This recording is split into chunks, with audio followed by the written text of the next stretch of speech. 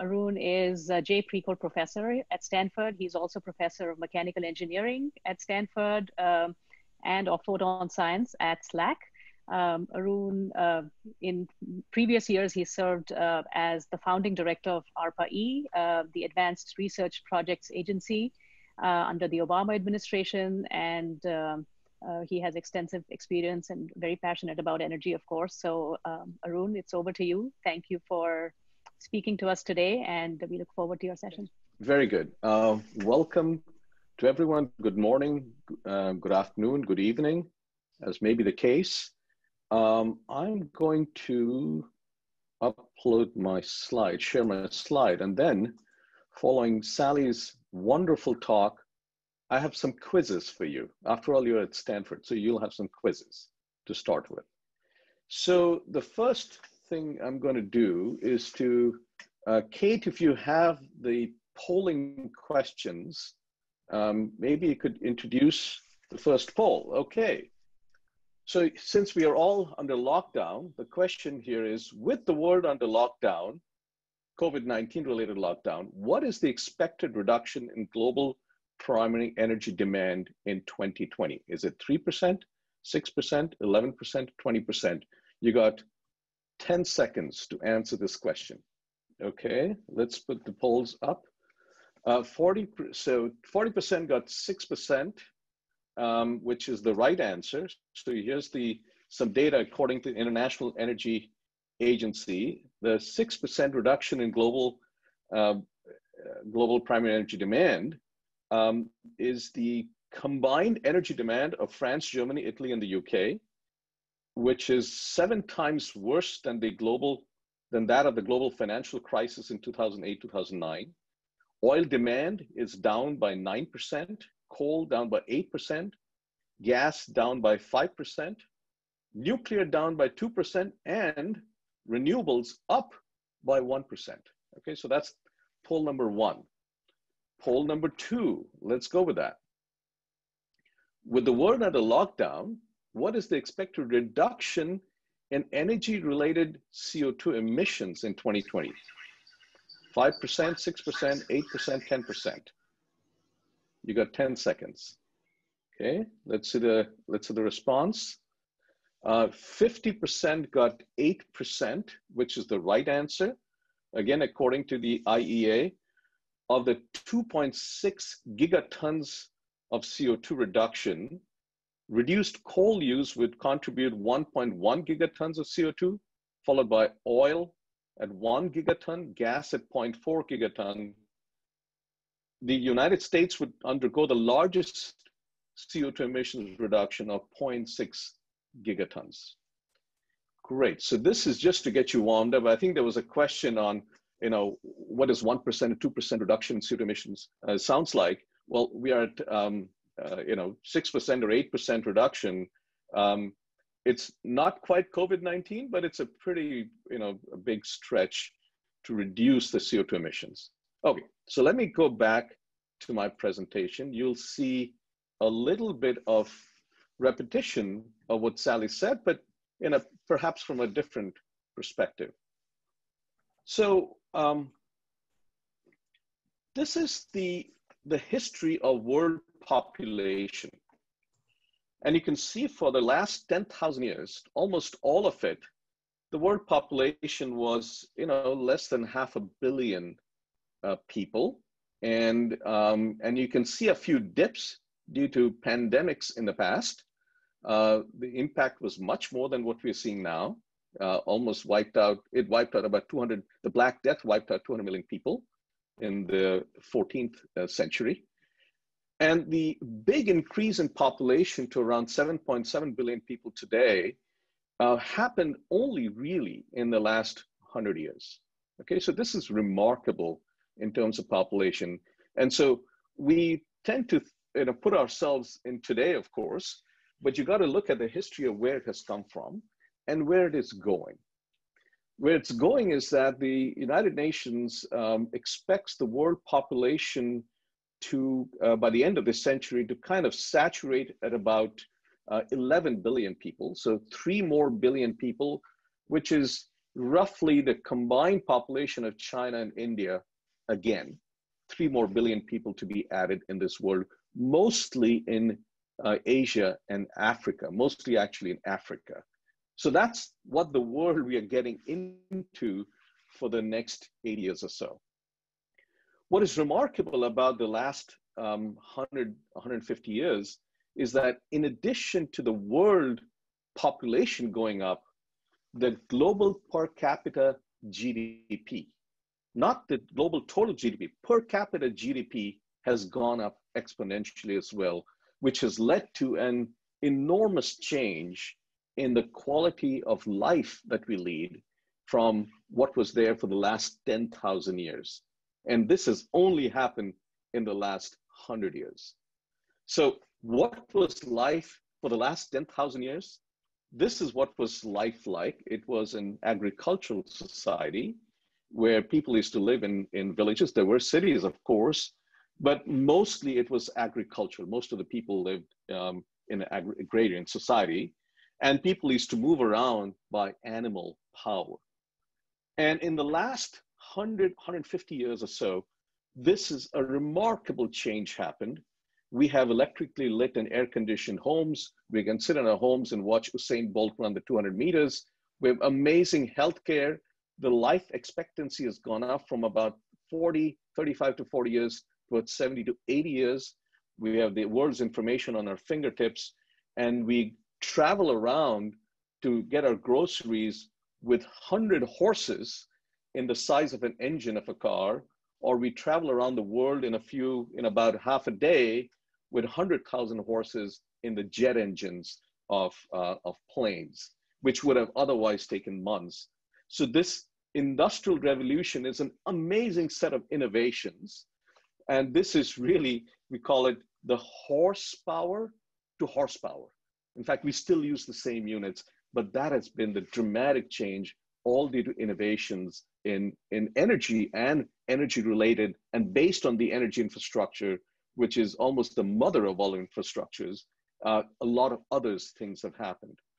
So if you look at the energy infrastructure, the distribution and delivery, these are the arteries and veins of every modern economy. You have the Tesla Edison electricity grid, which we are relying even more right now. And this is, the architecture is still the same as what Tesla and Edison had designed. But of course, the devices have changed, but architecture has remained the same. And in addition to that, we have the oil infrastructure, oil and gas infrastructure, which started off with Standard Oil. And of course, many of the companies that have come out of that are still around. And this is the massive infrastructure that we have to move energy across the oceans in all parts of the world, whether it's pipelines or ships. So this is the arteries and veins of any modern economy.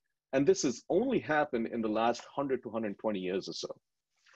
So 80%, as Sally pointed out, 80% of the primary energy consumption comes from fossil fuel. And of course, that has consequences in terms of climate change.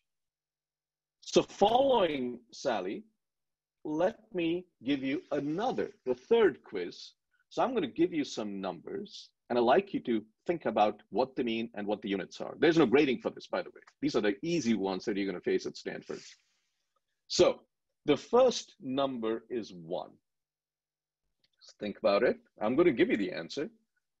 This is 1 degree Celsius. It's roughly a round number. It's about 1.1 degree temperature rise that we have from the pre-industrial level. And this is, as you know, the pre-industrial level was an agrarian society. Over the last 100, 150 years or so, the temperature has gone up by 1.1 degree. The second number is 2. This is the 2 degrees Celsius that the Paris Agreement was. And the idea was that if 1 degree has created such weather extremes and all kinds of issues that we're seeing now, the melting of the Arctic and the Antarctic land and sea ice and sea level rise, etc. Imagine what the 2 degree, the weather extremes that would create. So that's what's the Paris Agreement. The next number is 1,000. This is not 1,000 degrees Celsius. And this is the budget of 1,000 gigatons of CO2. I think Sally mentioned 1,100. These are all probabilities. If you want to have 2% or 66% probability, I think it's about 1,100. If you want to have even higher probability of keeping it below 2 degrees, the number of gigatons goes down. But round number, about 1,000 gigatons of CO2. Here's a quiz that I don't have it on paper out here, but what is, if you sum up the weight of all the human beings, the 7.7 billion people, if you add the weight of all the human beings, what is the total weight? Can someone guess? Some quick numbers. It's less than 1 gigaton. The sum of the weight of all human beings on this earth is less than 1 gigaton.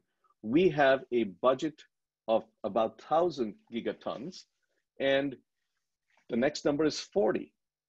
This is roughly the 40 gigatons of CO2 per year that we are emitting, and which is increasing at about 1.1% or so. And if you, the last number is 25, which is really the 25 years. So essentially we have about 20 to 25 years to innovate our way out of this. And if you look at where the emissions comes from, we're looking at, electricity production, agriculture, forestry is 24%, transportation is 14%, industry, cement, steel, petrochemicals, et cetera, is 21%. And that's the distribution of the global greenhouse gas emissions. So as you can see, this is not just one sector, but many, many sectors. And we have to innovate in each one of them. And we got about 25 years left. So that's the challenge, folks, that we are facing. So just to give you an idea, what are the game changes? Just to emphasize some of the things that Sally said, they had some good news. Let me offer the good news first. The good news is that over the last 25 or 30 years, the innovations in extracting hydrocarbons from shale formation, very tight bind, tightly bound states and very small pores in the rocks, that has really created this unconventional oil and gas revolution. And to understand the implications on the technology, on the geopolitics, on trade, economics, and business, we have at Stanford called the Natural Gas Initiative, which looks at all of it holistically.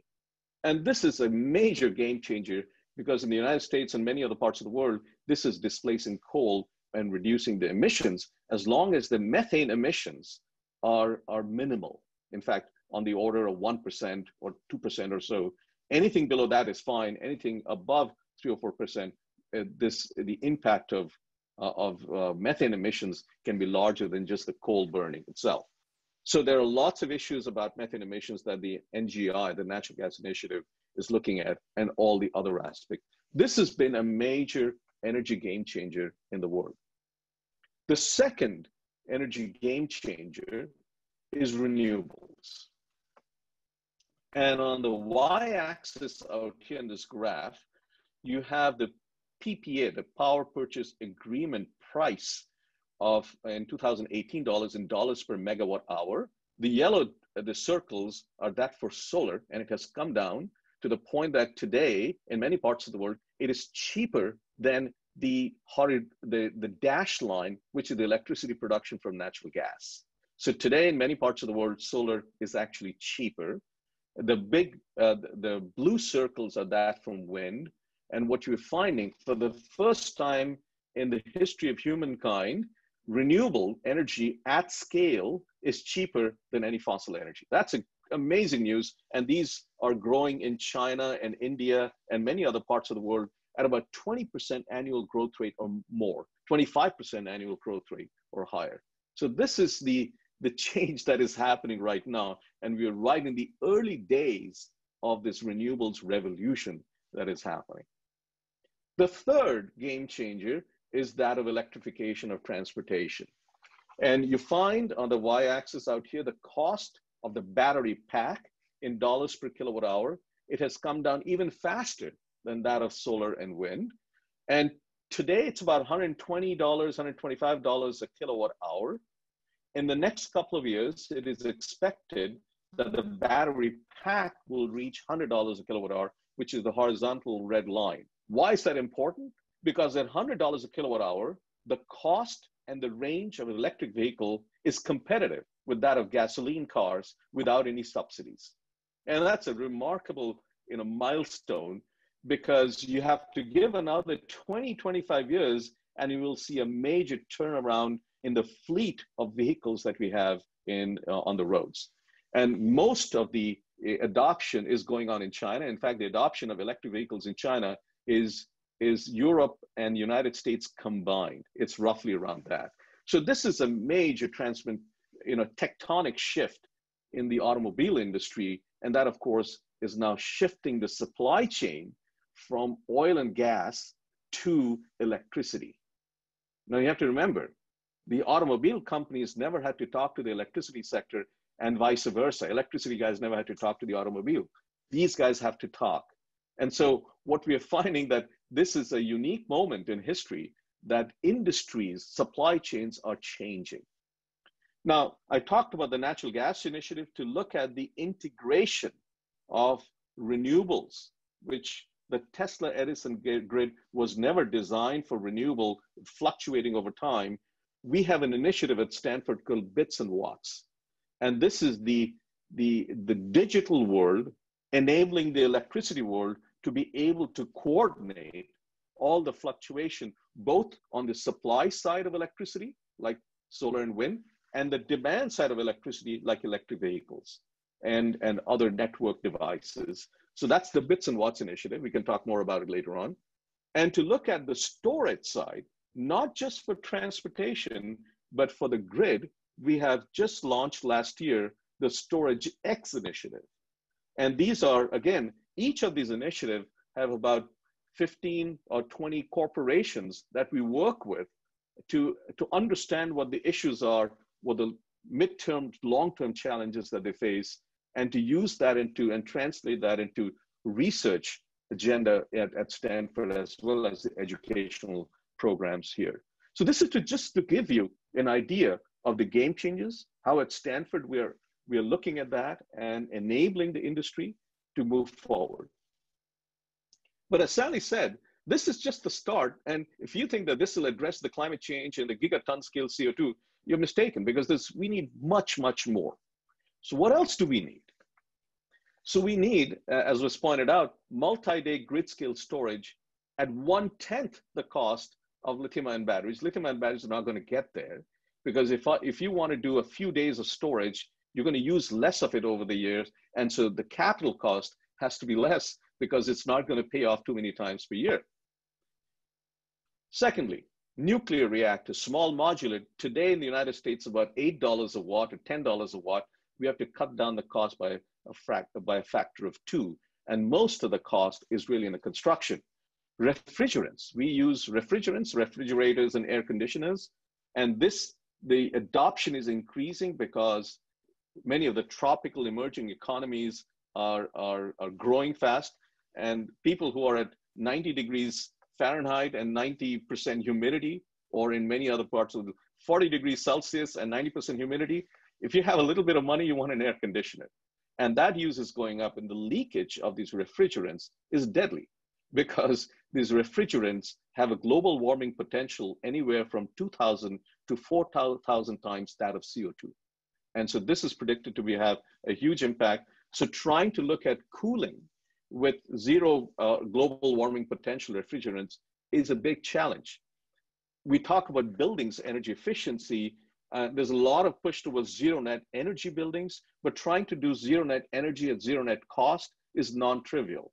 And because that's the only way it'll scale, if you reduce the cost of doing so. Industrial decarbonization, probably one of the most difficult ones. Reimagining steel, concrete, petrochemicals.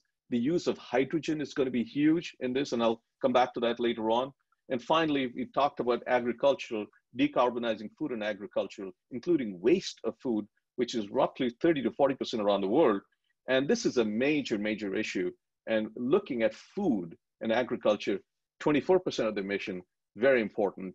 And as Sally pointed out, global carbon management at the gigaton scale whether it's capture of CO2, whether it's harnessing the biological cycle, storing the CO2 underground, or converting the CO2 into fuels and chemicals. All of this has to happen. And at Stanford, we're looking at innovations at all of these. So if you think about it, this is the defining issue of the 21st century. And this is not just solar, wind, and automobiles. This is a remake of a large fraction, more than 10% of the global economy, which is trillions of dollars per year. And that's what is at stake out here. That's the opportunity as well as the challenge. So what do we need? What do we mean by innovation? So this is, as I said, we are inheriting in the third decade of the 20th century, we're inheriting an energy infrastructure that was created in the 20th century, and we need to innovate our way out of it. Looking backwards in time is not a recipe for success in the future because we never faced it in the past. The fundamentals of this industry are changing. So have we faced this in the past? And I'm going to invoke a very famous and illustrious, former CEO of Intel who recently passed away, Andy Grove. And if you have not read his book called Only the Paranoid Survive, I would strongly urge you to read the book because only the paranoid will survive out here. And in that book, he used to teach at GSB out here. And in that book, he defined a term called the strategic inflection point, when the strategy has to go through an inflection point. And he defined it as the following: the point in the life of a business or an industry when its fundamentals are about to change. The change can mean an opportunity to rise to new heights, but it may just as likely signal the beginning of the end. What does that mean? So this is where we are right now. This is the strategic inflection point, and this has been created by some of the game changes as well as climate change. All of it combined has changed the fundamentals of the energy industry. And you could either grow or you could go along the same pathway and actually go down. So the question is, can you pivot? And that is where the innovation has to take place. And there's no data. People say you got to make a decision. You got to look at data. What data are we going to look at from the past that will help us change? And this is exactly what he faced at Intel when they had to switch from being a memory company to a processor, CPU company. They didn't have data to look back in the past. So how do you actually innovate? So this is where you have to take a few chances. You have to experiment with new ideas. You have to look for new solutions. You have to look at new or intermediate markets or first adopters. And you got to leverage new technology and bring it into energy and climate issues. So this is the time to try out these things. And while doing so, you'll have to take some calculated risks. You have to learn from failures. You got to fail quickly. You have to look at what others have mistakes that others have made and not repeat them. So you got to keep in touch with what's going on in this ecosystem. And you got to look at competition. Previous competitors could become your partners now, and current partners could become your competitors in the future. So you got to be flexible and agile in this world. And in addition to that, you got to execute. You got to be, people talk about startups. Startups are important. Even more important are scale-ups. And the scale-up of that is extremely important.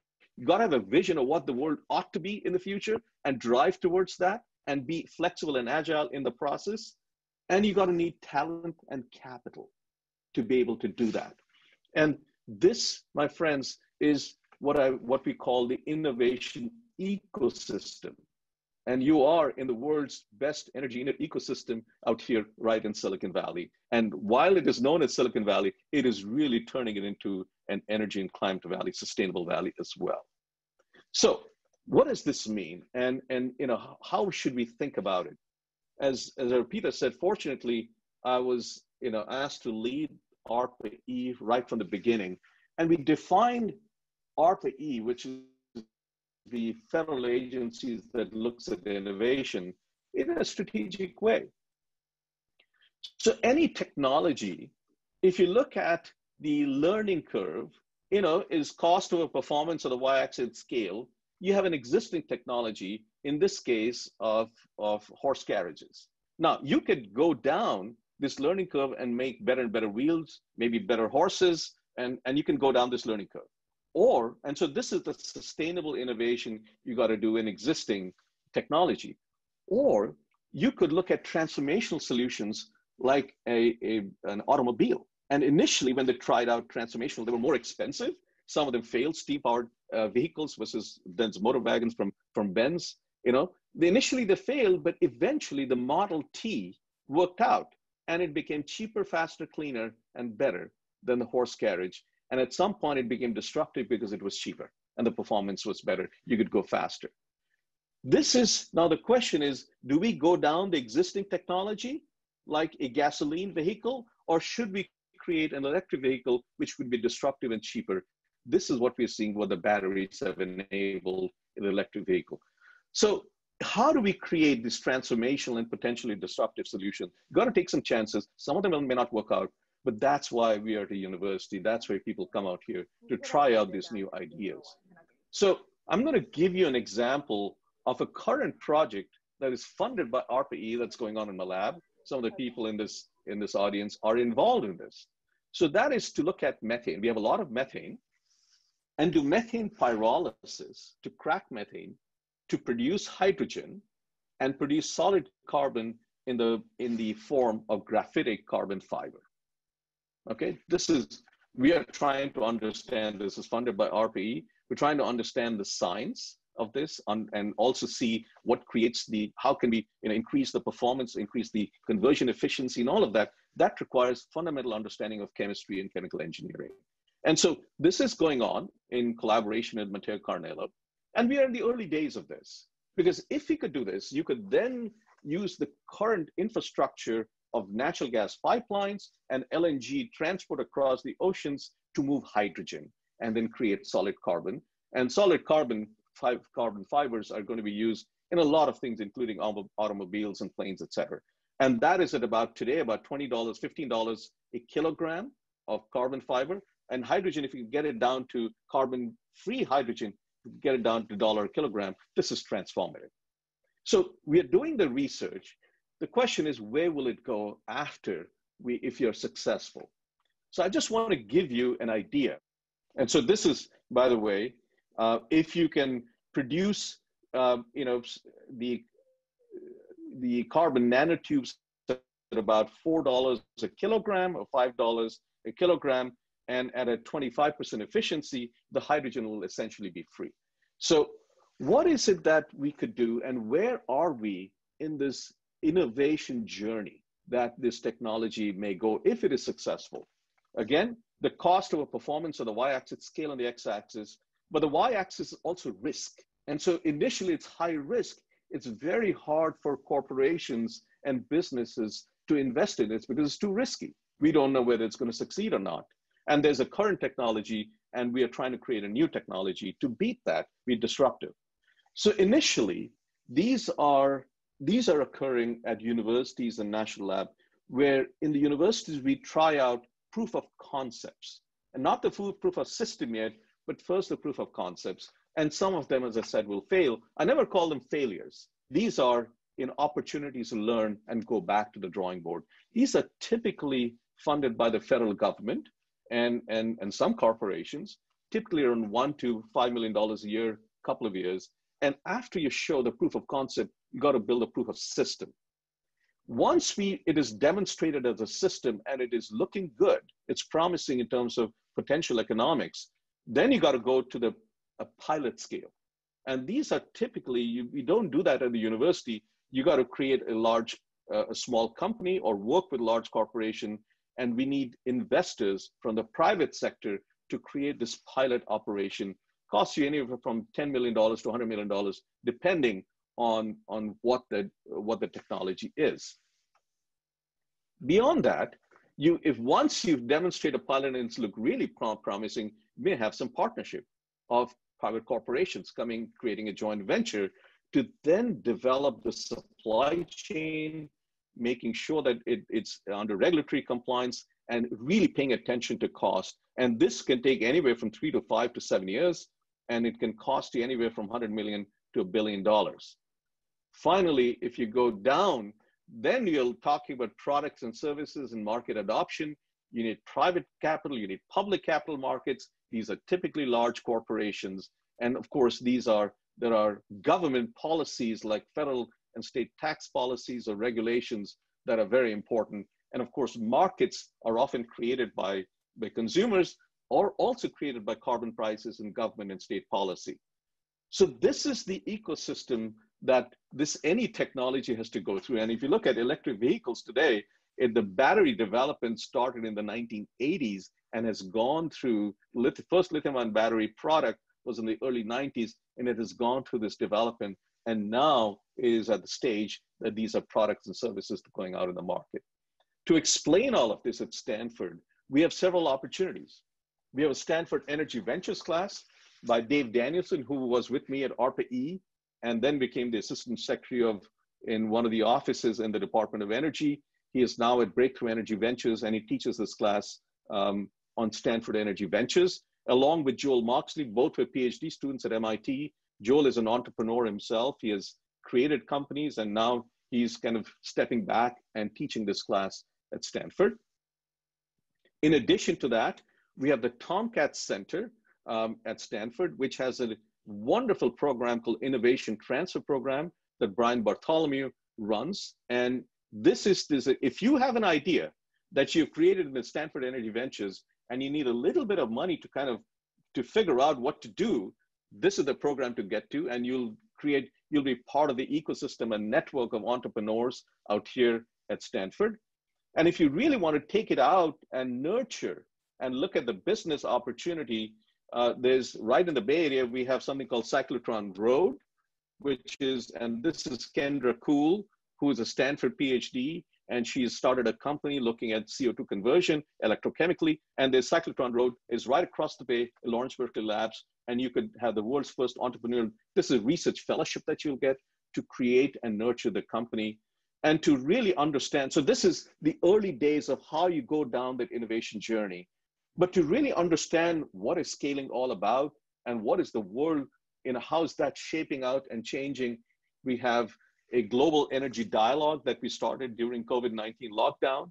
And in fact, tomorrow morning from 7:30 to 9, we have a wonderful panelist from China and India, Sumant Sinha, who's CEO of Renew Energy, the largest renewable power company in India, and Lei Zhang, who is the founder and CEO of Envision Group, that has not only wind, but also digital energy, as well as they just acquired the battery arm of Nissan. And so they're in the automotive space as well. That's tomorrow. And we have a series of previous lectures that you can watch the video. This is just to give you an idea of how this world, the innovation ecosystem, is changing and how you could contribute to that. So again, let me stop here. Welcome to Stanford. Happy to answer some questions. Thank you so much, Arun. It's truly inspiring and a wonderful talk. I think we have time just for a question or two before we go into a quick break. If anybody wants to raise their hands. Hi there, Arun. It's Mayank. I'm an incoming Sloan Fellow at the GSB. My question is just around your innovation ecosystem and the timeline that you presented, specifically for the energy sector. If I add up the various different areas, the timelines to get to market, it comes up to about 15 to 20 years. You mentioned that battery research started in the 80s to get to EV vehicle kind of take up in the 2020s. How can we think about compressing that just going forward and just, given the 25, 26 year timeline you gave at a 0% decarbonization rate in terms of tackling the two degree problem? Is there a way we can accelerate, think about even just the ecosystem within energy changing to enable that? That's a great question. And frankly, we are all, I would say, trying to figure this out, trying to struggle with this, because we have to accelerate and shorten the time scale. And what we have to do is to make sure, number one, that the innovations in technology, innovations in finance, innovation in business model are not orthogonal or fighting against each other. That's number one. so that they're all aligned and reinforcing each other. And that requires very enlightened policies to align all of those. And if you have the wrong policy looking backwards in time in the rear view mirror, you have a problem on your hands. So policy matters sometimes. And so it's very important that we have that as number one. Once we have that, it's very important to have feedback loops. So often people think of this as one-way traffic. It is not. What happens in the market, the people in the early stage research need to know. They need to know what is the techno-economics of a process, which is why I briefly showed that in our research in a lab, in addition to doing the chemistry and the chemical engineering, we are also looking at the economics of this so that we know that we're not going to be at a stage that it'll never going to fly. And if it's never going to fly, you might as well know that early so that you don't go down that path into a blind alley. So the feedback loop is very, very important at all of these stages, and getting the people at the end of the day, technology transfer like this is a contact sport. So getting the people to understand this process all down, the whole value chain, it's extremely important for them to understand and to thereby align the financing and getting more people on. So the feedback loop is, again, very, very important. And for people to be able to understand this process early enough so that they can adapt. Finally, partnerships. This is not going to be solved by a single corporation, a single university, or a single lab.